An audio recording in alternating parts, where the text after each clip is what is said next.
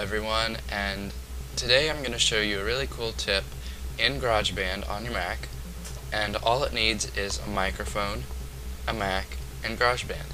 And if you don't have an internal mic on your Mac, or if you don't have a Mac compatible headset or something, you can watch my other video by clicking the annotation right here, and it will show you how to use a PC microphone on a Mac. And you will need a PC with you, so just a forewarning. So you can just click that, watch the video, and then come back to this video, and you'll be able to do it. And that's actually how I'm going to do it right now.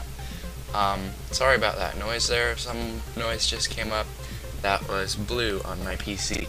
So, you just need to go to GarageBand and open up GarageBand. And I haven't told you what this tip is about yet.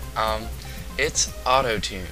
There's the famous I Am T-Pain app by Smule for the iPhone and iPod Touch, and this is pretty much the equivalent of it, but it's free if you already have GarageBand. If you don't already have GarageBand, then you need to get iLife 09, which I don't know how much it is, but you know, it isn't too much. It's no more than 100. So yeah.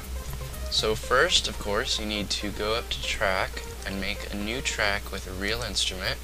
Hit create. And let me just get rid of the loops here. Oh wait. There we go.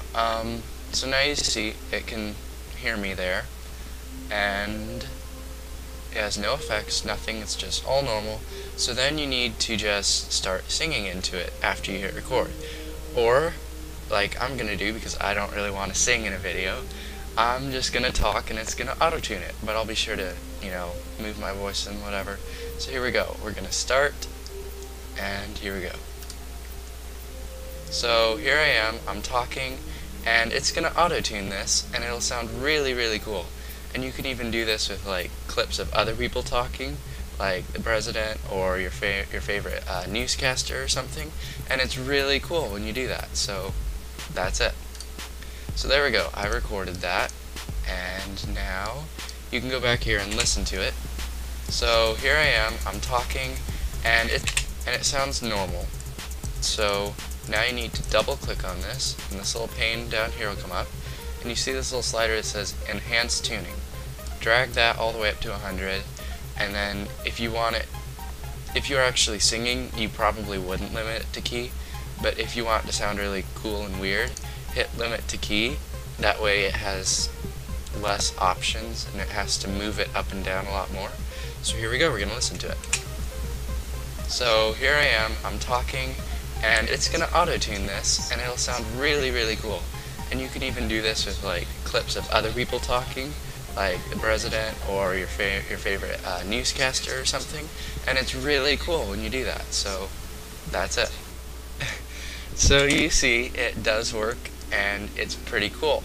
And so now you have that little audio clip in GarageBand, and if you don't know how to, you can go to I don't even know. I think it's share. Yeah, go to share and you can export song to disk. You can change all your settings, hit export, choose where to save it, so I'll choose my desktop, and hit save, and then it'll make it for you, and once it's done, it'll go to there, and then you just quit GarageBand, and there it is. So you can play it, and it has. So here I am, I'm talking, and it's gonna auto-tune this, and it'll sound really, really cool. So that's that. Now you can auto-tune your own voice, you can sing or you can talk in GarageBand on your Mac. Thanks for watching this video. Please check out my blog at blog.GavinRoskamp.com. You can email me, Gavin@GavinRoskamp.com, with your comments, questions, tips, whatever, and I'll be sure to respond to that. So thanks for watching again, and I'll see you next time.